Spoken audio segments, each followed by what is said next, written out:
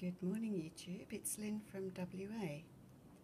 Hope this is coming across loud enough because everyone tells me I don't speak loudly.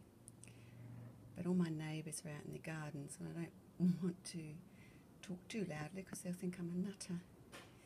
Anyhow, this is oh hang on, I can't read the labels. Yes, Bletilla striata, pink.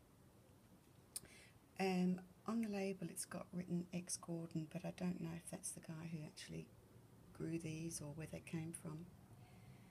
But it's a beautiful cerise pink, well actually it's a mauvey colour. I lost it in the frame, here we go. It's a terrestrial. I don't know if it's a native Australian species, but I'm pretty sure it is a species. It could be one of those Chinese species.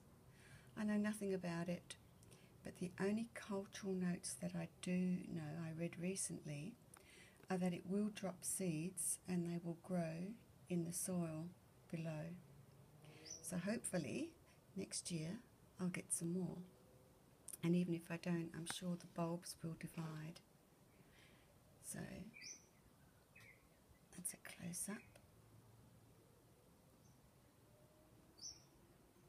It's really quite pretty. You'll see if I can keep it in frame. Anyway, this is just a trial run because I've been having a lot of problems uploading to YouTube. See you next time.